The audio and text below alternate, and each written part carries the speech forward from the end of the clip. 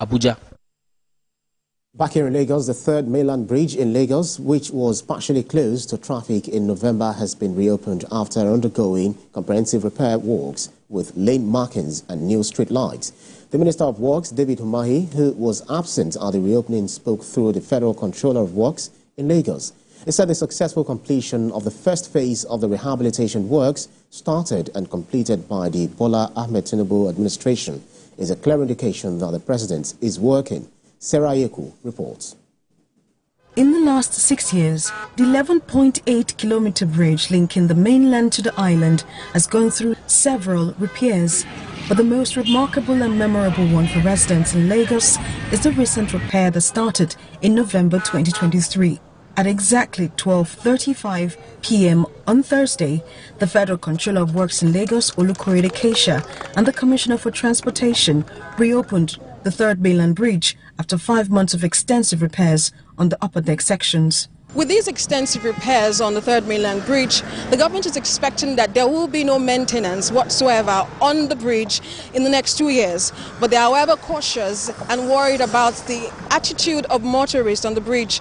Somebody drove on it with a rim and removed all the asphalt in a long way, stretch like that, just like that. So we had to plead with the contractor to do that. So if we have occurrence of that while the contractor is not on ground, you see water ponding there, then goes underneath the asphalt, and before you know, it starts peeling off. And then they will say the work that was just done. So if it is not subject to abuse, on this road we're not talking of maintenance in the next 2 years. You will see speed limit signs as from today, and then the speed cameras would come on. The speed limit for Third Mainland Bridge is 80 kilometers per hour. So the speed cameras are there.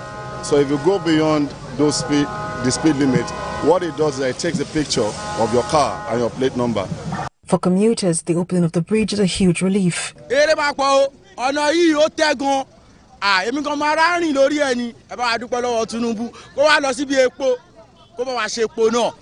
suffered in this road like some years ago, but the way they did the road now, I'm very happy.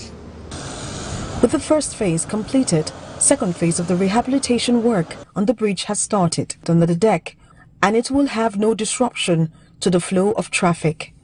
The ministry assures that the entire repair will be completed in May 2024, and then it will be commissioned by President Bola Tinubu.